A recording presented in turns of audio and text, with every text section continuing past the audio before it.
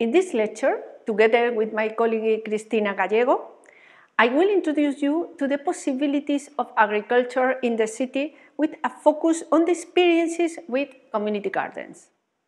Historically, the main characteristic of the agricultural space that fed the city were proximity and immediacy. Over time, the city voraciously traded the surrounding farmland for more lucrative uses. This development not only meant changes in the food supply, it is also a loss of cultural identity for some, as well as impoverishment of biodiversity. The awareness of the negative effects of biodiversity loss does not only belong to our time. A need for a strategy for the promotion of biodiversity in the city arose as early as in the 17th century. In 1661, the English writer and gardener John Evelyn, known for his knowledge of trees, proposed to fill the environs of London with tree plantations and small, delimited orchards of vegetables and aromatic flowers.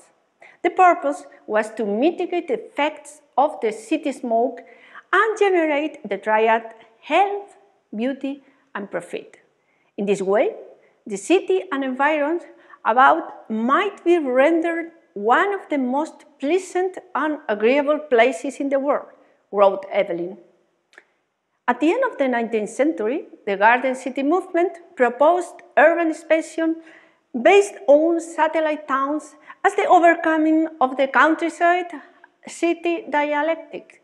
In this example, the peripheral farmland within natural spaces make up a green matrix. Nowadays, this agricultural belt is interpreted as agricultural parks. On the other side, the development of transport and technique of food production and preservation led to progressive relocation of farmlands. For example, the USA multinational United Fruit Company advanced the development of our present global food system.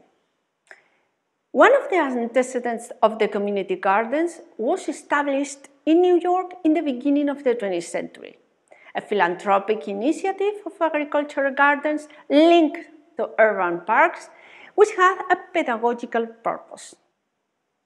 Another example of community gardens is found in Chicago in 1920s, a garden project that serves as a race integration tool as well. Today, community gardening and urban farming is spreading in the cities all over the world. Often they work as a kind of participatory event and often on request from citizens. Some are supported by municipal authorities, while others are driven privately or by non-profit organizations.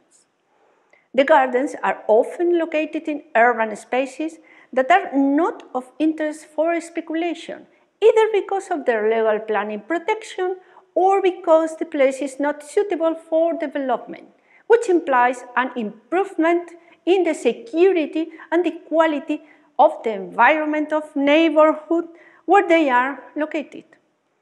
Community garden serves several purposes: to grow food and plants, learn new skills, and meet people. Various organizations, such as the UN, support these initiatives in many low and middle-income countries.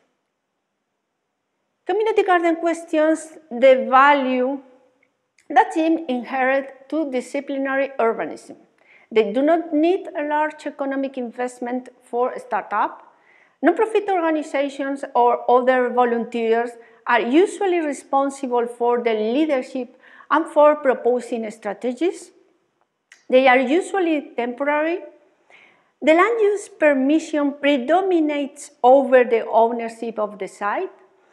They can be open for the public or restricted for private users as planned or spontaneous projects. They can flexibly fit into small pockets offered by the city.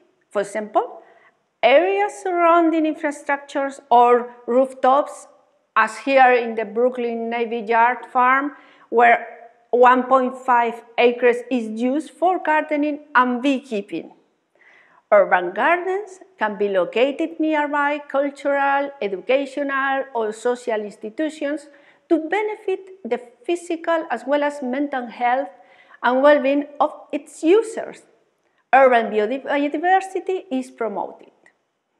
Some are established as therapeutic gardens and provide occupation, as well as sensory stimuli and beauty, and sometimes to selected vulnerable population groups.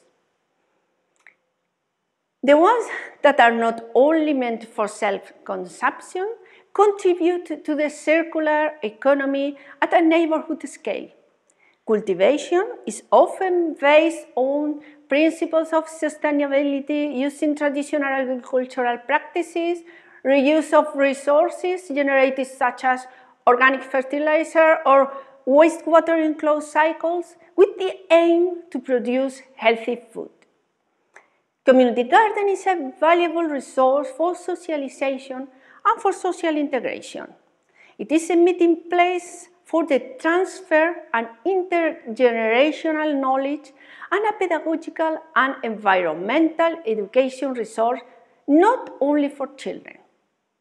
My colleague, Cristina Gallego, will now present you examples of some community garden projects. An example of a community garden is the Scotswood Natural Garden, promoted by a charity that aims to promote learning about nature, the environment, and sustainable living. It is conceived as a place where the community and the wildlife meet. The site itself comprises 2.5 acres with a combination of organic garden containing ponds, meadows, woodland, sensory garden, orchards, sculptures, and artistic elements. Further, organic fruit and vegetables are grown in plots.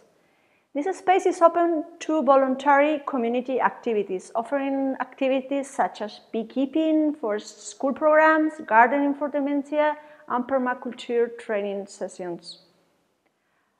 Apart from promoting human health and well-being, the trainings and social activities also have the potential to promote climate change mitigation by addressing environmental challenges such as air pollution, floods, and droughts. Another example of an urban space which has undergone a green development is a former area for social housing emptied after demolition and left abandoned for more than 3 decades. The project is situated in the Canillejas area of Madrid and is called Imagine a Park. When the project was initiated back in 2010, the non-profit organization Otro Habitat proposed to the primary school Alameda next to the plot to turn the plot into an educational project. Pupils were involved in the development from the start. First, they analyzed the area through field visits, interviews with neighbors, and visits to the adult learning center in the area. Later on, the pupils shared their ideas by building a model of their vision and invited the community to engage in the transformation of the site. As a result, the pupils and their families decided to transform the area into a garden with a playground and sport areas. It is also included a flower garden, as you can see in this collage representing all the ideas for the project. To make this happen, the temporary use of the site was requested to the owners, public and private ones. The pupils and their families were actively involved in the transformation of the space, contributing in organizing and practical building the place. This led to a feeling of identity, belonging, and commitment to take care of and maintain the place. The new area was built nearby the school, which reinforced the relationship with the giving community.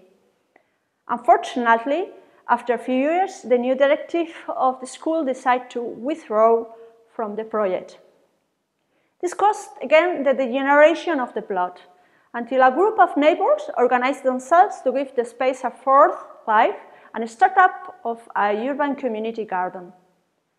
The use of the space has thus changed its identity along the way, from a social housing area to an abandoned plot for decades, then an adventure park, and now a community garden. So the main lessons learned are, first, the importance of a leadership and responsibility to manage and control the access to the space.